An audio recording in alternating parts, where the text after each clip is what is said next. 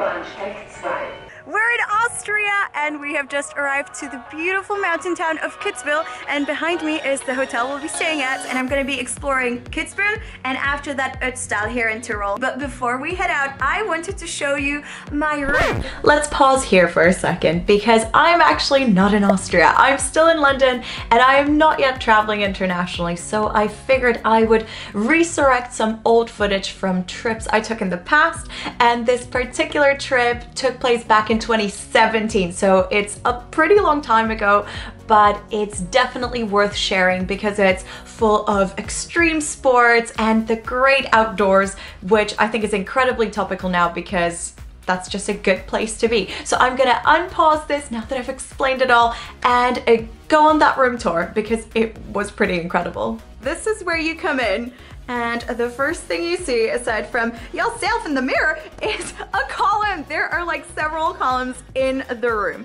Then here we have a walk-in closet, which by the way, I don't even have at home. All right, heading out, here is a little living room, some gorgeous art, but the best part of it all is obviously the view, which you may have seen behind me already, but come on, come on. Here is the bedroom, which looks spectacular. It's got a TV, but I think we're gonna be looking outside a lot more because this is our view.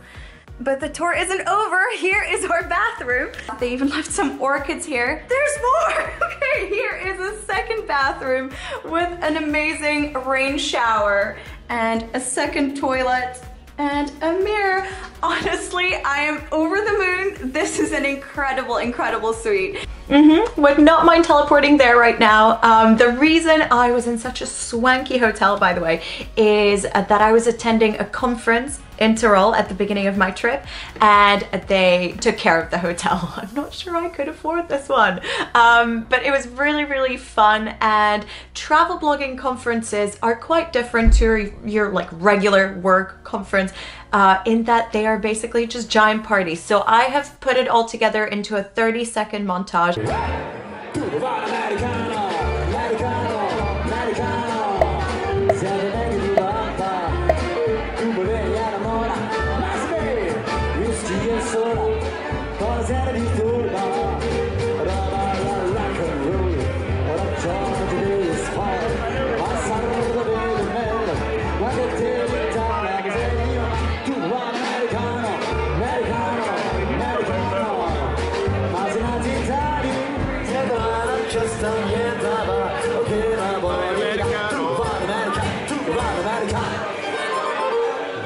Well, that's the conference done, and now we can get on with those extreme sports that I mentioned earlier.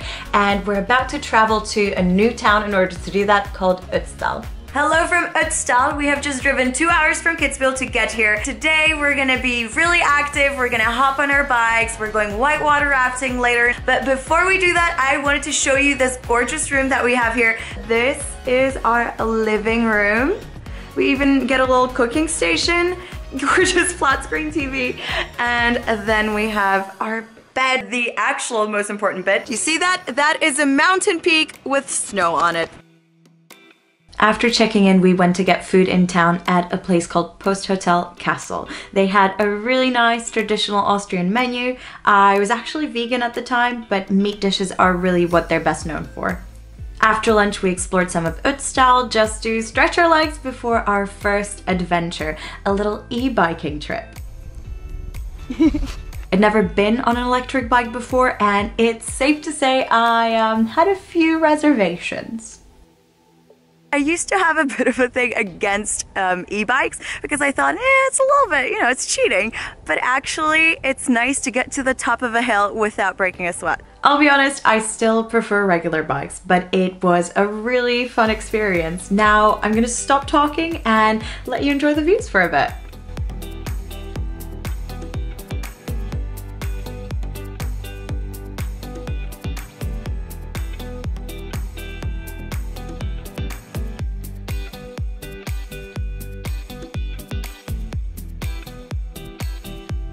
So that was day one, and frankly, just the beginning. Check out what we did on the next day because it just keeps getting progressively more and more adventurous as we go.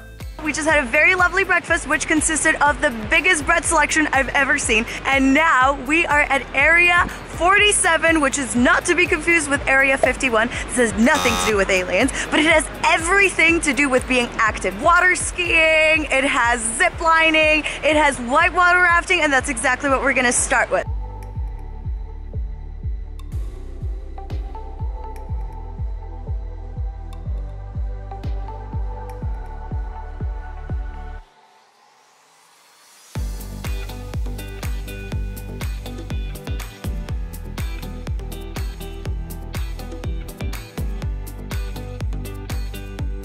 Tyrol is a great place for whitewater rafting because it's adventurous but not scary. What I found much scarier was this slide at Area 47. And in order to warm up, I decided to go on the slide next to it first. They called it a surf slide, and you get a little board that you can slide down on.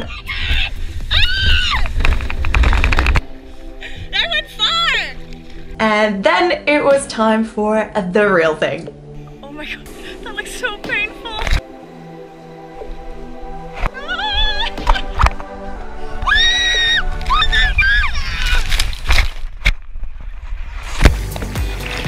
Becky, what are your thoughts? I'm just so pumped full of adrenaline, and we keep wanting to go on everything. Yes! And we just did that slide that you may see behind me, and right now we're gonna do a huge zip line. I wouldn't say I'm someone who's particularly scared of heights. I mean, I've jumped out of an airplane once, but for some reason, this little climb absolutely terrified me. I genuinely barely made it across, and I think that really comes across in the following clip. Oh no, I did not enjoy this at all. That was terrible. That was so terrible. No!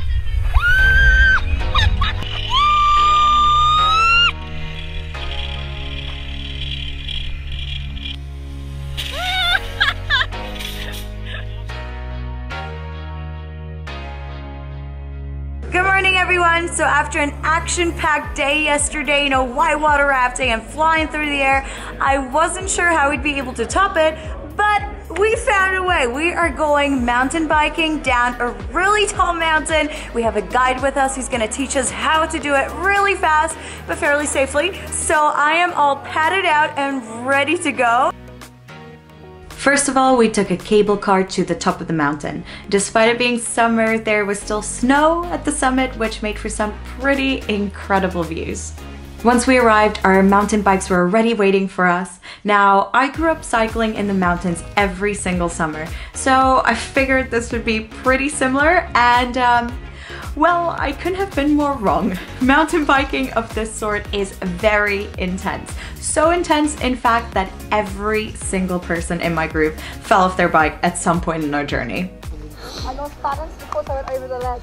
You slid down head first, yeah, so you kind of hit the back of your neck. Luckily, my friend was fine, but I'm not gonna lie, I was very, very happy when we reached the restaurant and could get off our bikes. We spent the rest of the day at this futuristic spa called Aqua before hitting up another mountain the next day, but this time to go up it rather than down. Another day in Tyrol, another adventure. Yesterday we did mountain biking, and today we're doing my first ever Via Ferrata, and we're gonna be climbing up to Stuibenfall, which is a huge, beautiful waterfall here in the area. So I'm very excited, but yet again, a little bit scared. A Via Ferrata means iron path in English. This refers to the metal rungs and ladders that enable visitors to cross otherwise tricky, steep, rocky terrain. These paths come in varying degrees of difficulty. This one in Stuibenfall was for beginner to intermediate climbers, and as a complete novice, I found it perfect. It was a little bit scary at times, but in a way I found it very manageable. Most notably though, the views were incredible.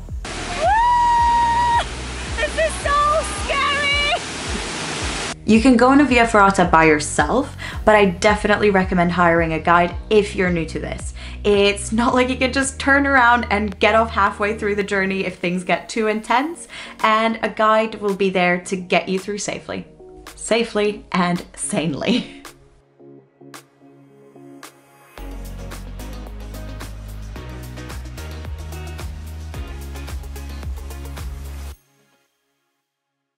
What a day! Via Ferrata is like my new favorite thing. I thought thought I was gonna be super scared, not a huge fan of heights, who is? But I wasn't. I rocked. Like, honestly, I'm so proud of myself.